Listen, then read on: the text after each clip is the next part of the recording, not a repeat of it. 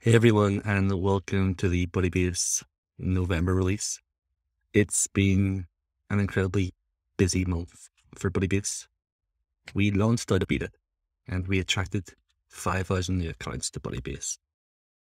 And we still managed to find time to build and release a number of new features that I would like to show you today. So I'm just going to dive right in. The first new feature that I would like to show you is blocks. The reason why we created blocks was to streamline the design process. Blocks are pre-composed and predefined components that just abstract away a lot of the niggly design flows that people often experience when building these types of apps. For example, display data and then adding a filter and search. So I'm just going to jump in right now and add a new block. I think we'll go with the table block. And we will bind that table block to our sales table. And then we will add a region search component, which means that we can search our table by region. So if I preview that now, I can search for here. And this should filter the table and only show the records that are within the region of Europe. So before blocks, this process taken around 8 minutes to build, but as you can see, it takes seconds now. And we will continue to build on blocks. And the way we will build on them is by studying common design flows and then abstracting those processes into these tiny, small and streamlined blocks. The next new feature that I would like to show is a popular request, especially from the enterprise organizations within our community. That new feature is an Oracle integration. And it's not just an integration, it's also a Datasource Plus, which means that you can fetch tables directly from your Oracle databases.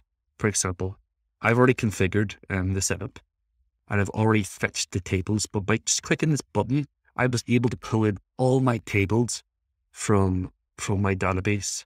So if I just click into this, I will be able to see all the data within that individual table within my Oracle database. And this makes it incredibly easy to set up, to pull in data, to edit data, but also to build user interfaces. For example, if I just delete these, like this, I'm going to show you two features in one here. I'm going to also show you the new screen and creation UI. So I'm just going to click add screen. And then as you can see here, the tables within our Oracle database are displayed. I'll just select countries. I'll add that screen. And Budibase will create CRUD screens. So create, read, update, delete around that table. So in a matter of seconds, you have a CRUD created from your Oracle database. Moving on to the next new feature. This one is the dynamic filter component, which is just under the data dropdown. The dynamic filter component makes it incredibly easy to just add filtering to your data. And it's pretty rudimentary to set up too. So we can select which fields we would like the user to be able to filter their data by as well. But for this demonstration, we're just going to use all fields. I'm just going to click preview here. And you can see that if I click on filter, I can filter my data and get quite granular with the filter. So I can go with Europe, and then we'll go with country, and click confirm. And you can see here that we've managed to filter the region whilst also filtering the country to display the results that we desire. And the last new feature that I'm going to demonstrate today is the ability to add the text on the design screen. It's a quality of life and feature, but it's one that I really enjoy. So I'm just going to double click on the component and then type. I can also the size as well using the action bar. So that's everything for this release demo. I hope you enjoyed it. It's been an incredibly exciting and busy month for us here at Budibase.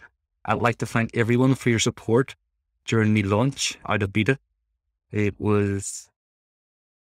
I'll never forget it. But thank you very much. I hope you have a wonderful day, and please go and try these new features. Thank you. Bye.